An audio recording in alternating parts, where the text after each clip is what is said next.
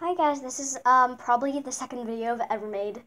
Well, not exactly the second video, probably, I don't know, fourth, fifth, something like that. And on the last video, I promised that I'd show all my artwork today, and I really hope you guys like it. So let's get on with the video. As you can see, all you can see right now is black, but technically you're looking at a book. It's kind of hard to see. You're looking at a book. This book contains all of my secrets. Just kidding, it doesn't. But anyway, this book contains a lot of the comics I've made when I was younger. I've got two comics. I haven't even finished that one. I made 2 pages of it and then stopped. But I did make another comic. I'm pretty sure it was like, I don't know, 45 pages long. I lost it, and so technically I stopped. And I made a little book here.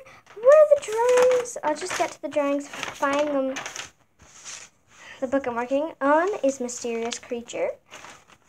Oh, this is one of my drawings I've made. This drawing, I think I made, I don't know. I think I made this drawing, I don't know, probably maybe like a month ago.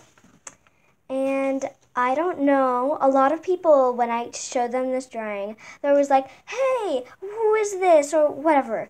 Well, if you're asking the same question, I don't know. I just made a random person straight out of any idea I had and added it down onto this. So, yeah. And if you guys are wondering, oh god, I ruined it.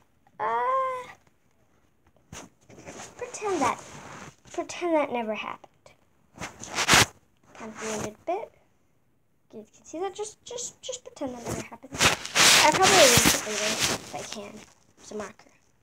But anyway, it's so washable marker. I'll erase it later. If I can.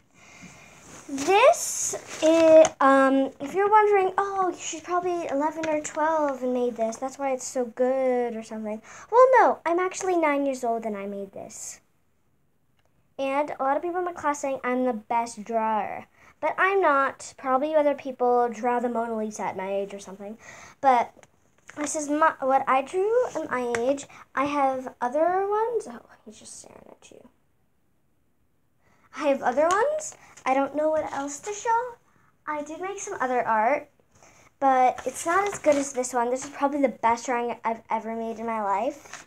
As you can see from the last video, I still have this little clay piece. It was fun making it. It's a giant clay piece. I probably use it later. That's a baby.